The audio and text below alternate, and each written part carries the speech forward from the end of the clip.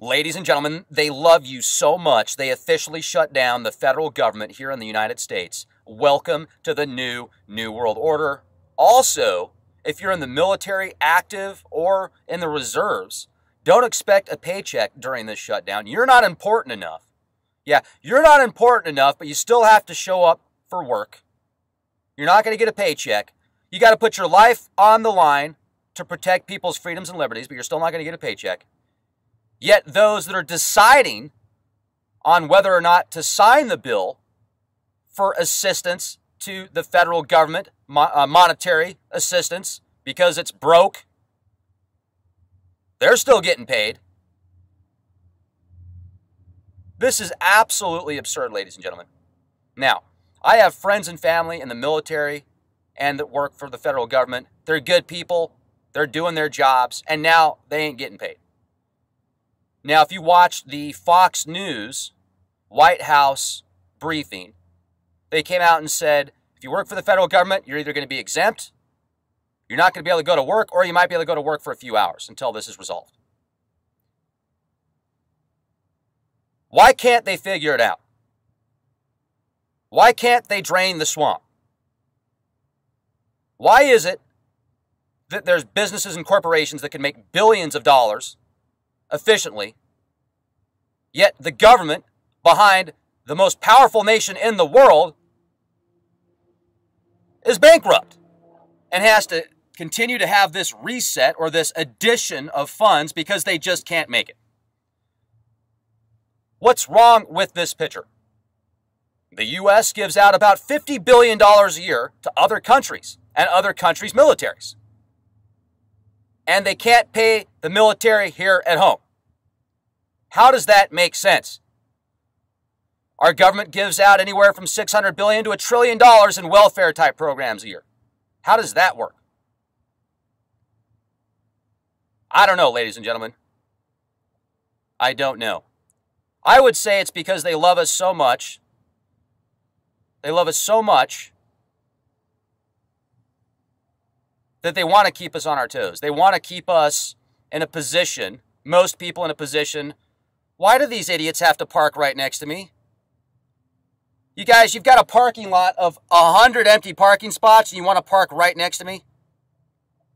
People are morons, ladies and gentlemen. I'm telling you, people are absolute morons. This guy doesn't even know how to drive. Get a clue, bozo. He almost hit my van like twice. Are you drunk? It's 2 o'clock in the afternoon, hotshot. I'm telling you, people are just ridiculous. People are ridiculous. But anyway, it's okay. It's okay to pay other countries billions of dollars, but don't put that money in an account that could pay the military if the federal government can't keep track of its funds. Welcome to the Twilight Zone, folks. Welcome to the new World Order where they love us so much. But at least we can still go to a national park. We just have to take out the trash ourselves. I'm thinking of these cryptocurrencies like Bitcoin, Litecoin, Ethereum, Ripple, etc. Now, Ripple is different because Ripple doesn't have the blockchain type technologies that Bitcoin does. I've heard people say if you're getting into Ripple, you're getting into an electronic currency that's connected to these giant banking institutions. If you're getting into Bitcoin, then you're working on getting out of that system. How do we literally drain the swamp without starting from scratch? How do we clean up what's already there and make this country a lean, mean fighting machine that's also happy and kumbaya at the same time? You get my point. I'm just using that as a figure of speech. How do we meet the requirements? I mean, for goodness sakes, we have the most incredible opportunities here. And we've also got the most idiotic people here. It's like the polarity is right here in the States. I mean, you want to see a zoo? Come to the U.S. If you're not from the United States, come on over and you will see so many amazing opportunities. And at the same time, you're going to see these people that are like literally 3 IQ points away from zombies. There's a lot of them out here. There's a lot of them out here. Probably more in the U.S. I wouldn't say more, but there are a ton of zombies around the world. So How do we set up a system that's funded properly to where if anybody wants to be involved in the system, that wants to help others, that wants to be a part of the machine, this efficient machine, this organic, fine-tuned machine. Okay, yeah, you want to work? We're going to put you to work. We're going to pay you enough to where you can have a quality life with your family, and you're not scraping by from paycheck to paycheck.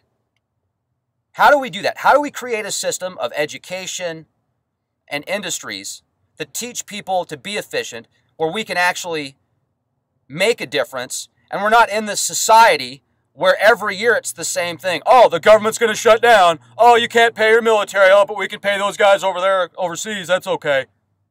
Like, what do we do? I think these cryptocurrencies could be a key point to a new system. Education's huge.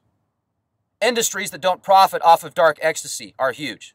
Let's create some industries that actually profit as much off of helping others than hurting others and destroying things. I mean, think about the war machine. Think about the health industrial mafia complex that profits off of sick people. They don't want you healthy. They want you just healthy enough to be able to pay your bills and go get more drugs. How do we change that?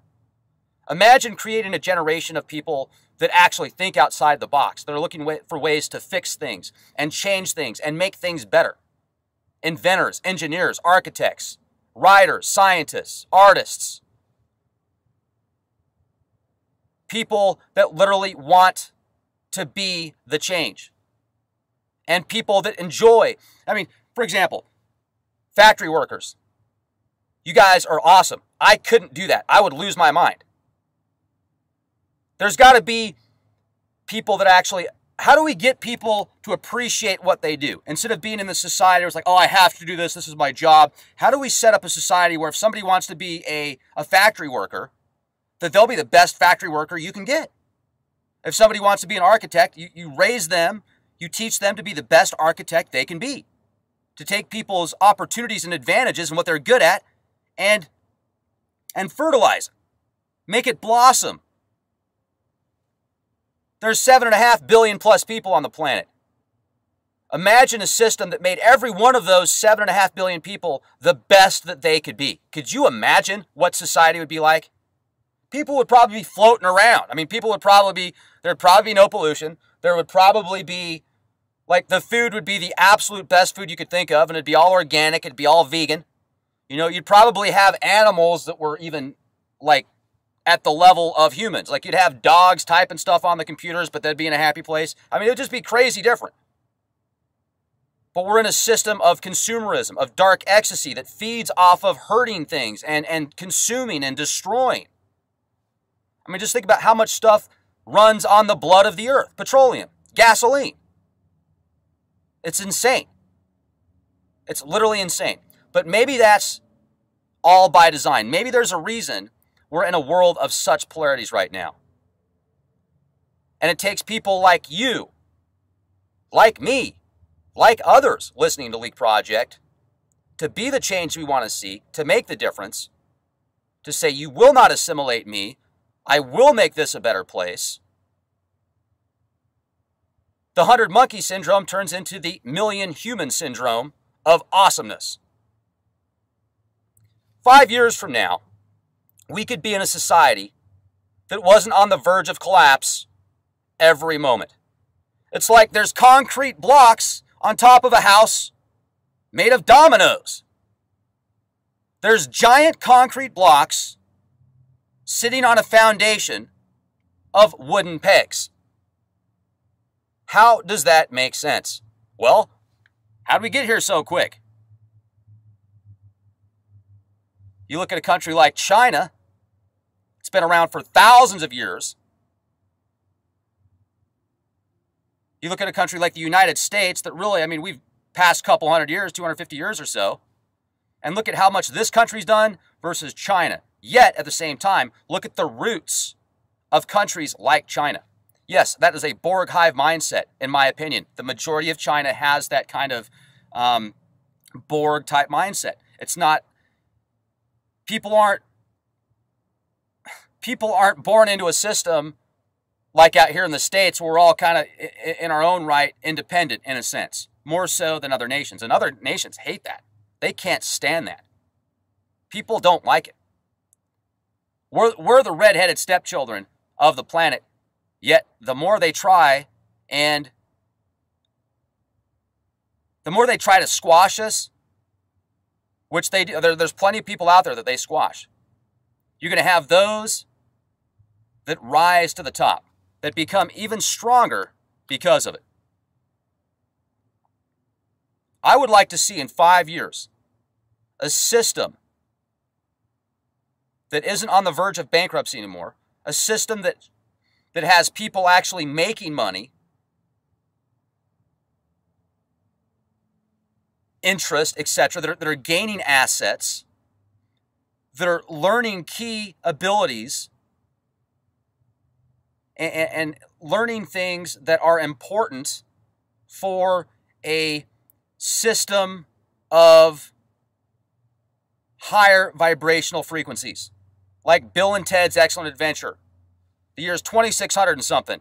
People are happy. They're having a good time. The inventions are through the roof. The water parks are the best ever. Disease is down. Crime is down. People are happy, having a good time. Remember, that's what George Carlin says? He's like, but it was almost something different. And because of Bill and Ted saved the world by being excellent to each other and permeating that through the universe. Being excellent to each other. Oh my gosh, that sounds so difficult, doesn't it? Well, in a system that feeds off of dark ecstasy, pain, and suffering, yes, it is. That's the road less traveled, in my opinion. Being that divine spark that the divine gave you to be. To wipe off all the sheep crap from all the people that crap all over you. I mean, just go into a public place. There's so much sheep crap out there, you almost got to wear a full-on suit to avoid it. And even then, it's just, ugh. So what do we do as a collective whole to make sure that in 5 years, we're not going to be in the same mess?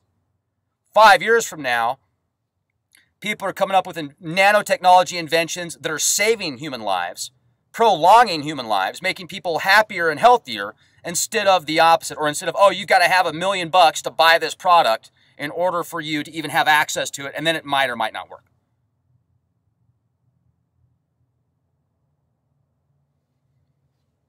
If you have a system, why can't the U.S. create its own currency without being linked to interest or debt? How about creating a system of currency that's linked to assets, that's linked to labor and work and efficiency?